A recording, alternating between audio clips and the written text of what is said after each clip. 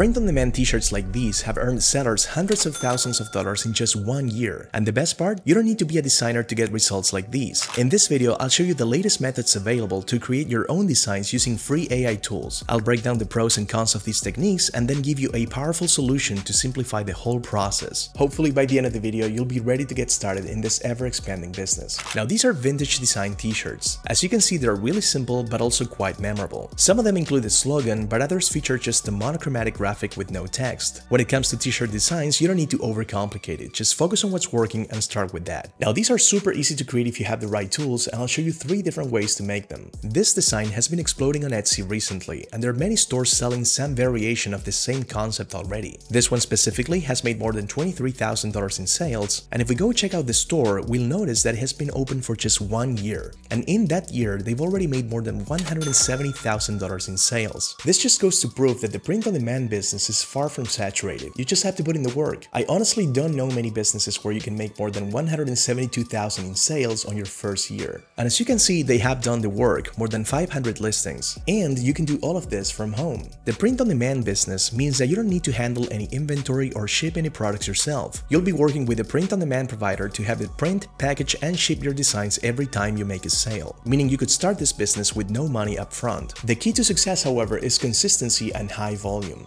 That is why in this new age of print-on-demand, being able to create multiple high-quality designs quickly is a competitive need. This makes using AI pretty much mandatory at this point. Now, to put this into perspective, here's another store that sells this awesome design, and it has also been in business for just over a year, and in that time, they made over $227,000 in revenue. That is with 700 listings. Now, there's really only 3 elements that go into this kind of design. You got the text, you've got the graphics, and of course, the slogan. Now, the bottleneck here used to be the idea, the fact that you have to come up with something original. But now, thanks to AI, this has gone from being the hardest part of the process to becoming the easiest. So, let's say you want to create a slogan design like this. What you can do is upload an image of the design directly to ChatGPT and then ask it to give you several ideas on similar slogans. If there's something that you like, you can always ask the AI to expand on that idea and generate a whole new set of slogans. This way you can steer the conversation in any direction that you like, and you end up having tons of original ideas in a matter of seconds. Then you can ask it to create a graphic element to go with that idea or to develop the slogan alongside an image. So you could technically handle the entire brainstorming process, testing, and final design all within ChatGPT. Now, let's say that you have already found a design that you like, but now you want to create a revised version of it. The easiest way to do it is to simply screenshot the image that you want to use as reference, drag and drop that image into ChatGPT, and ask it to create a slightly modified version of that design. I also like to clarify that this design is going to go on a t-shirt and it should have a transparent background. Now, in just a few seconds, the AI will create a really high-quality image of this cat and UFO. You can then introduce modifications to customize this design and give it your own personal spin. Like, for example, I can ask ChatGPT to change the UFO for a Star Wars Star Destroyer instead, and let's see what it does.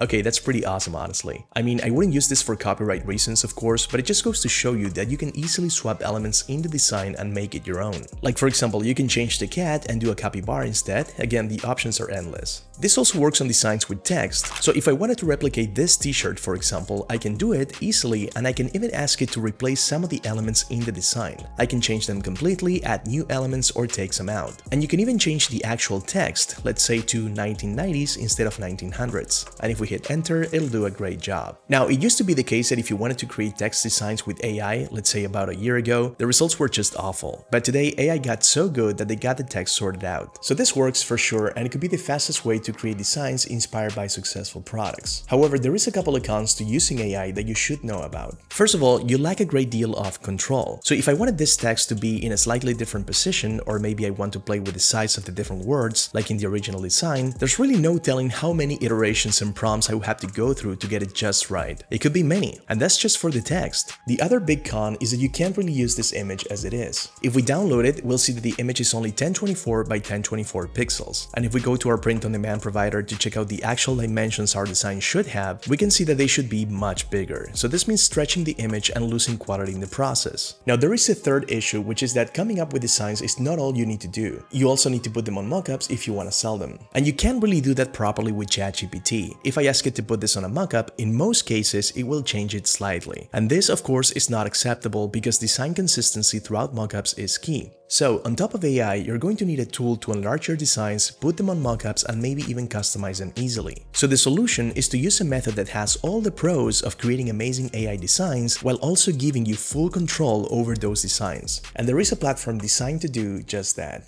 So this is Kittl, a tool that has been tailor-made to build your print-on-demand business from scratch. And I'll show you how you can use it to handle everything from designing, customizing, and even setting up your mockups all within this one place. So how do we create something like this using Kittl? Well, since what I want is to combine AI image generation with more control, what I do in these cases is create the image using AI and then manually add the text. So let's give it a try. So go to Kittl and click on New Project, select T-shirt and click Create. Now to get started, go to your left-hand side and you'll find all the tools you can use to create your designs. By default, the Templates tab will be open, and here you can choose from an endless library of fully customizable designs. However, in this case, we want to create a design from scratch using AI. So we're going to click on Kittl AI, and here's where this platform shines. If you open this drop-down menu, you can choose from many different AI engines that are integrated into Kittl's platform, ChatGPT and DALL-E being some of them. This means that you can access those tools from Kittl directly without the need to pay a separate subscription or have a separate account. So we're going to choose ChatGPT, and here you can write your prompt and choose the style of your image as well as the amount of images you want to create. So let's do 4. As a style, I'm going to choose vector vintage drawing and type in my prompt. So a raccoon drinking coffee on a paper cup. We hit enter and there we go. Now these images look pretty close to our reference honestly, but they're completely new, and this took just a few seconds. So I'm going to keep this one, and now we're going to manually add the text. So we go into text and add 2 headings, one on the top and one on the bottom. We change the text as well as the font and the size, and then we're going to add some transformation to make the text arch over the graphic. There we go. And because this is already a vector image, we can easily change the color of this design to create different variations in just one click. No need for extra prompts or waiting. And if you look closely, there's one final touch we could add, and that is this sort of worn out texture that actually makes the whole design look vintage. So with the artboard selected, we're going to go to our left hand side again and into textures. Here we're going to go into alpha mask selection and choose a mask like this one. Now we go to the right hand side and change the blending mode of the texture to alpha mask. We check mask texture and there we go. Now this looks absolutely phenomenal in my opinion, and it only took a few seconds. The great thing about this platform is that you also have integrated mockups too, so you can quickly see how your design actually looks like on a t-shirt. So we select the artboard again and we click on mockup. So search for t-shirts and you have tons of options to choose from. This makes the whole workflow of creating designs frictionless and super efficient. So what do you guys think?